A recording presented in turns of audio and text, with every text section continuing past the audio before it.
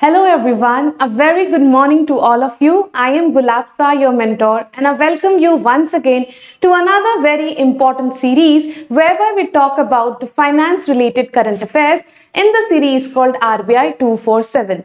So in today's session, we are going to discuss two very important news articles. The first talks about the ways and means advances that has been decided by the RBI and the central government in consultation with each other, and the second news that is about NBFCs. So we are going to talk about both of them in today's video. So let's get started. So the very first news says that WMA limit for Government of India, that is the central bank, the central government has been decided for the second half of the financial year 2023.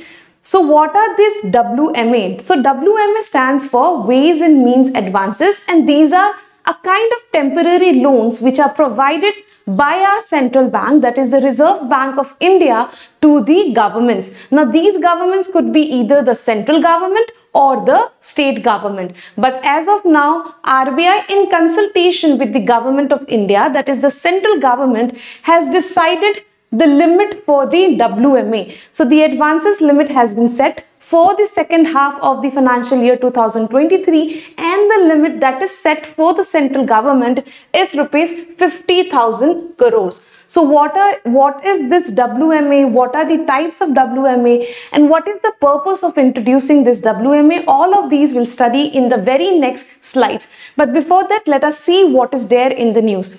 Now, the RBI has also said that if the Government of India utilizes 75% of this 50,000 crores, then in that case, RBI has the right to issue more of the market, more of the loans in the market. So RBI can also issue more of WMA for the Government of India if Government of India utilizes 75% of this limit.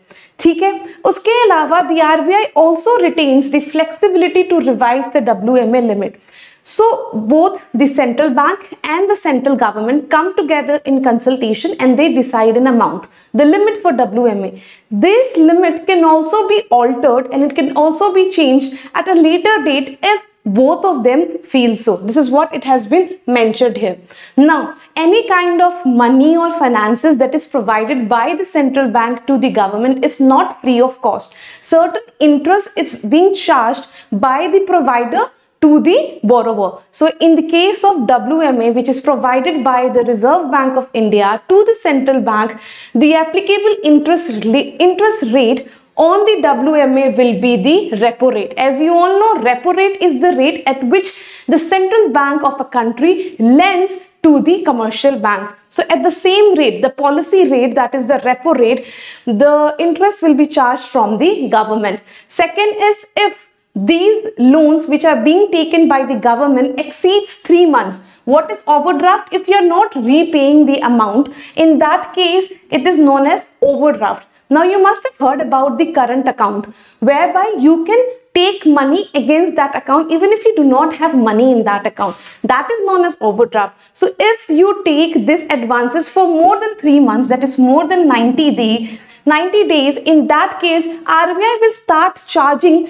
a rate that will be 2% above the repo rate. So, जो भी repo rate होगा, for example, अगर 5.9 is the repo rate, then 5.9 plus 2, that is 7.9%, will be the applicable interest rate being charged on the advances extended by the government. I hope this is clear to you. Now let's move forward and talk about these ways and means advances. Now these are very special instruments that are introduced in the Indian economy, and it was basically introduced for the governments, be it the central government or the state government, in order to provide them a way out in case if they face any kind of temporary shortage of funds. So कई बार ये देखा गया है that government face shortages of funds whenever there is some kind of distress in the economy or taxation receipts that they receive is not up to the mark. In that case, what governments used to do before 1997 was they used to issue government securities, and against that government securities they used to raise money from the market. But Government securities involve certain problems such as high rates of interest that it had to give to the public. So, in the year 1997, the WMA scheme, known as the Ways and Means Advances Scheme, was launched by RBI, whereby RBI provides temporary loans to the government of India, as well as the state governments if they require so at a rate that is as low as our policy rate, that is the repo rate. I hope this is clear to you. The next stage, what are the purpose of introducing WMA? So simple, in order to meet the mismatches in the receipts and payments of the government. So whenever there is shortage of funds, in order to meet the payments against the receipts that the government has, the government can take Ways and Means Advances, a kind of temporary loan from RBI. Now, is RBI authorized to extend such loans to the government? Yes. It is authorized under section 17(5) of the RBI Act 1934, whereby it states that the central bank can extend loans to the government provided they are subject to being repayable by the government within a period of 3 months. So if the government repays it within 3 months, then RBI has been entrusted to make or to provide loans to the government. Now moving forward and talking about how does it work. So whenever government faces shortages, government can approach RBI in order to avail any kind of immediate cash from the RBI. And this temporary loan that is being extended by RBI needs to be returned back to RBI within 90 days. That is 3 months. What will be the applicable interest rate? So the applicable interest rate in case of WMA will be just the repo rate, the existing repo rate. However, if you do not repay the loan, if the governments do not repay the loan, in that case a penalty rate will be charged, and that penalty rate will be repo rate plus 2%. So whatever is the existing repo rate plus 2% will be the interest rate levied on any kind of overdraft. So if you exceed 90 days, that loan amount will be treated as an overdraft, and on that overdraft, an interest rate of repo plus 2% will be levied. Simple. Now let's move forward to the WMA limit. So who sets this limit? As we are talking about that for the second half of the financial year 2023, the WMA limit has been set up at 50,000 crores. So who decides this? So both the central bank and the government. So both come together. It is decided by the government and the RBI mutually, and these limits which are set for the WMA can be revised periodically. So whenever they want, they can revise the limit. They can either increase or decrease the limit of WMA. Next is the types of WMA. So there are two kinds of WMA. The first is normal and the second is special kind of WMA. Now this special kind of WMA is also known as special drawing facility because these kind of temporary loans are provided against certain collaterals. Now the collaterals are the government securities that are held by the state. State here refers to both central and the state government. So if any kind of temporary loans in the name of WMA is provided by RBI, then that loan will be known as special drawing facility, and the interest applicable on these kind of WMA will be very lower. It will be 1% lower than the repo rate because these are considered to be less risky as collateral in the form of government securities are attached to such kinds of loans. So ये जो भी interest rates applicable हैं, that should be very clear to you and it should be there in your head because questions are being asked from here.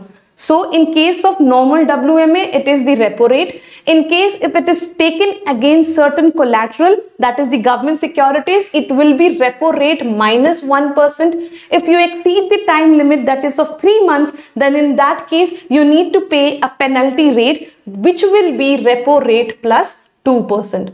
I hope these three rates are clear to you. And what is normal WMA?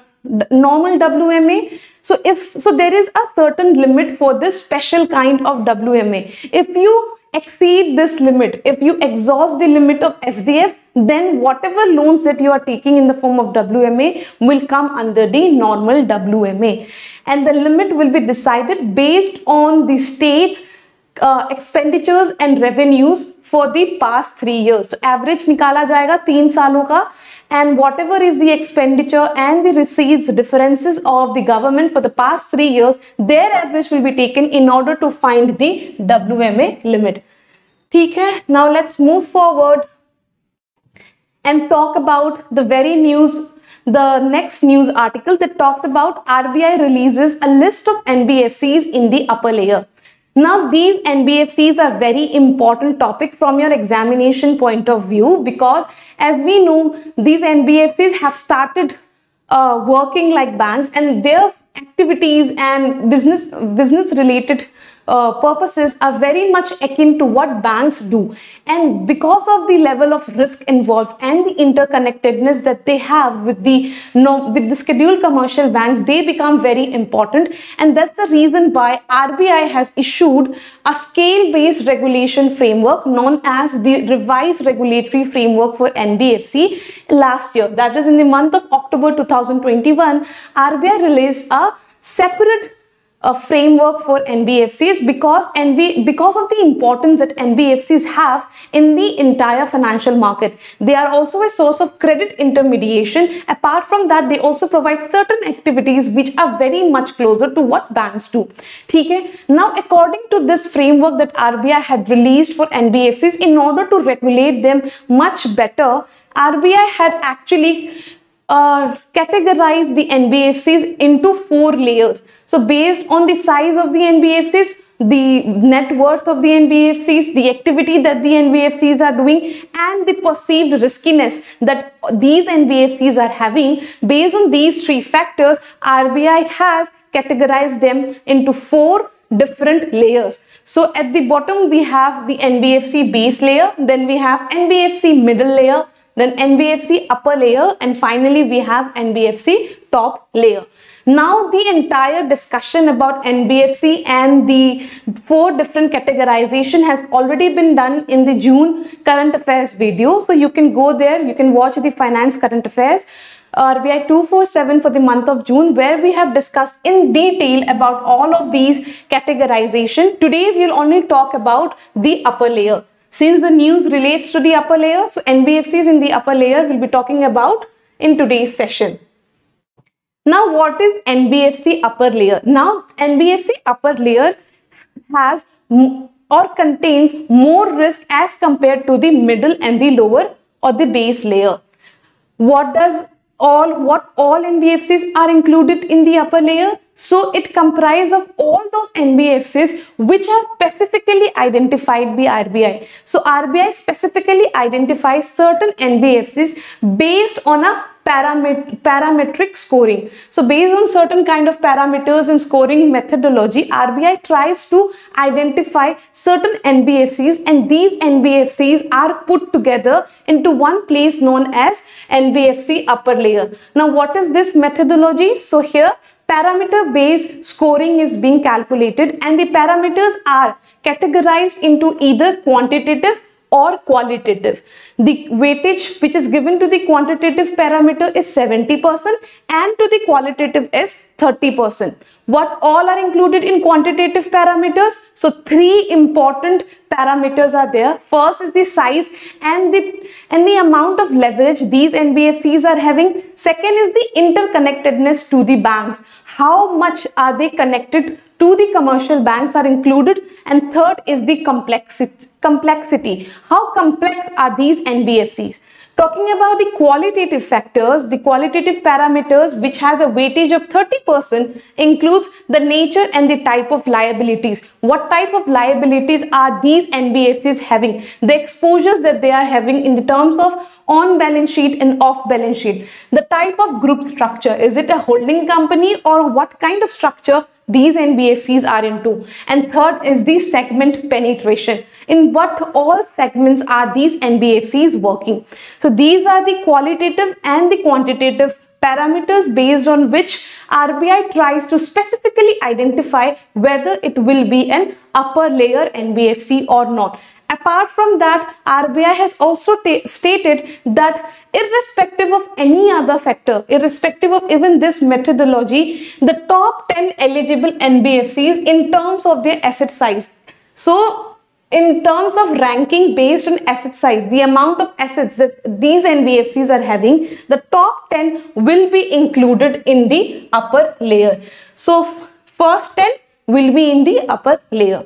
Simple. Now let's move forward and see the list that RBI has released for the NBFCs to be included in the upper layer. So RBI has released a list of 16 NBFCs which are to be included in the upper layer, and RBI has laid down certain timelines for these NBFCs to incorporate the required parameters, the required factors that they are required to incorporate as an upper layer NBFC. Now if you see the category of these NBFCs, then these NBFCs are either a housing finance company, deposit and non-deposit taking housing finance company, or a CIC, that is a core investment company, and third is the NBFC ICC, investment and credit companies. Now what are these? What are these technical jargons? Let us discuss one by one.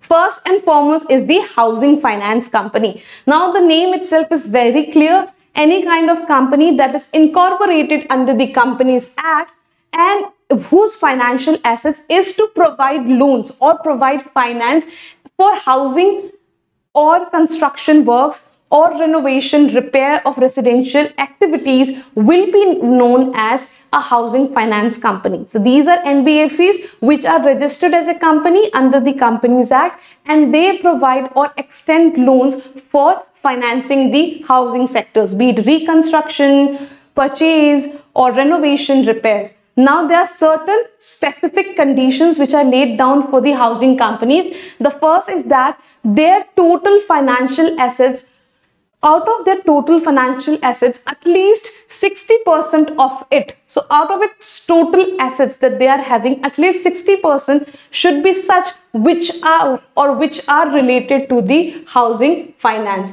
तो जितने भी उनके पास assets है, if rupees 100 crore assets that they are having, then 60 crores should contribute to the housing finance.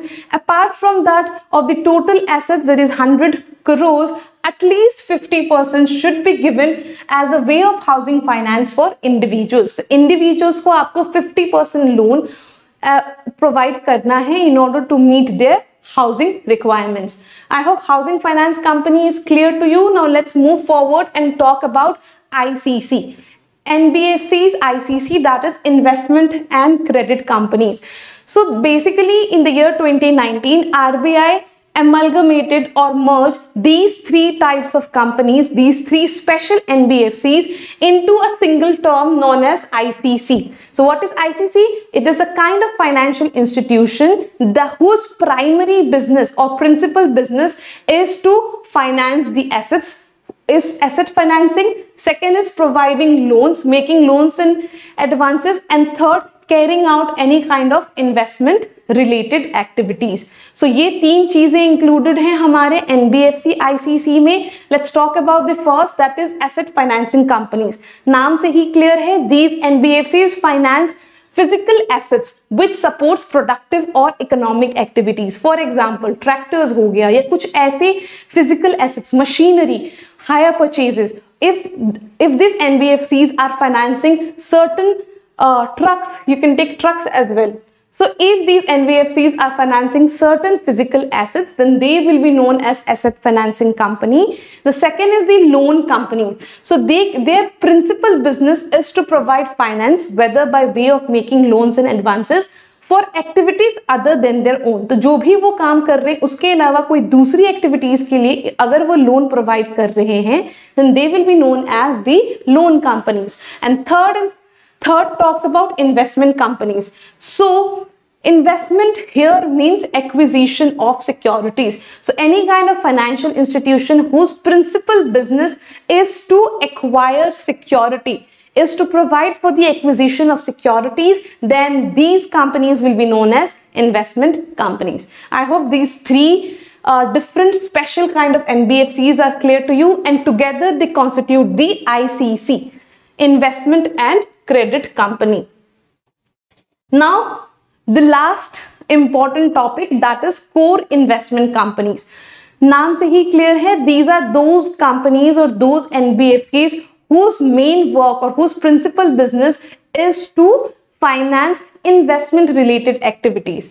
अब इसके कुछ specific guidelines है that has been issued by RBI. The first is that they should be registered with RBI with an asset size of at least 100 crores. If an NBFC having more than 100 crore as its asset size, then such NBFCs will be known as CIC, core investment companies, and their main or their principal business activity should be acquisition of securities, maybe in the form of shares, debentures, preference shares, loans, debts, etc. Now, of these acquisition, at least 90% of its total assets should be in the form of investment in equity, shares, preference shares, bonds, debentures, debt, loans in group companies. अब group companies क्या होती हैं? Very clear, very simple. Group companies are those companies which are related to each other in some form or the other. So it is a kind of arrangement whereby companies are related to each other by way of subsidiaries, joint ventures, any kind of associate, promoter-promotee for listed companies, or related party having a common brand name, or investment in equity of more than 20% share. So if any company is having a stake of more than 20% in any other company, then that company will also be related to this company. So these together are known as group companies. तो यहाँ पे यही बोला है that of your total assets, अगर आपके पास minimum 100 crore rupees हैं, then out of these 90% should be in the form of investments in equity, preference, debenture, debts or loans in these kinds of group companies. उसके बाद बोला गया है now investments in equity shares specifically should be at least 60%. तो जितना भी आपका total assets है उसका 60% should be in equity shares. Rest you can put in other kinds of securities. And finally, it also accepts public funds. I hope this is clear to you. Simple. Now let's move forward to the questions. So we have a lots of questions for today for you to answer in the comment section. The first question says, what is the WMA limit that has been decided by RBI and the government for the second half of the financial year 2023? Very simple factual questions. However, such questions are being asked in the examination and these are 1 marker question. ठीक है, answer करना comment section में. Moving forward to the next question. The question as simple as it could be. It says what does WMA stands for. So what is the full form of WMA? It has been seen repeatedly in the previous years papers that questions on full forms or abbreviations has been asked. For example, ASBA का full form पूछा गया था and this question was for 2 marks. So you must be knowing the full forms as well. Or very simple, we have already discussed. You need to answer in the comment section. Moving forward to the third question. The question says, consider and identify the correct statements. 3 statements are given to you. First, it says that it is a long-term loan facility for the government with RBI. So these question talks about WMA. So the word WMA is missing here. However, it is there in the third statement. So it says WMA is a long-term loan facility for the government with RBI. Second, it says the facility is exclusive to the union government only. And third, RBI charges interest equal to the repo rate on loans given under WMA. You need to identify the correct statement. Moving forward to the fourth question, the question says, what is the applicable interest rate in case of WMA extended to the central government becomes an overdraft? So any kind of WMA extended to the central government, and if it becomes an overdraft, what is the applicable interest rate? Again, very simple question. Moving forward to the next question, the question says, what is the applicable interest rate on special drawing facility under WMA? As discussed, these special drawing facilities are the loans which are provided by RBI against certain collateral. ठीक है, तो what is the applicable interest rates? You must be knowing it. Next is, according to the scale-based regulation, that is a revised scale regulatory framework for NBFCs, the top 10 eligible NBFCs in terms of their asset size will always reside in which of the following layers of NBFCs, irrespective of any other factor. Again, very simple yet important. Next question, the last question for today. The question says, which of the following is not a qualitative parameter used for identifying an NBFC as an upper layer NBFC? So the parameters that I discussed, both the quantitative and the qualitative, you need to identify the quantitative factor which is not a qualitative parameter. Very simple. Please answer it down in the comment section. I have already provided you with the answers. The PDF will be shared to you over the Telegram group. In case of any doubt, you can always write it down in the comment section or over the discussion forum. This was all for today. I hope you enjoyed the session and keep learning. Bye-bye.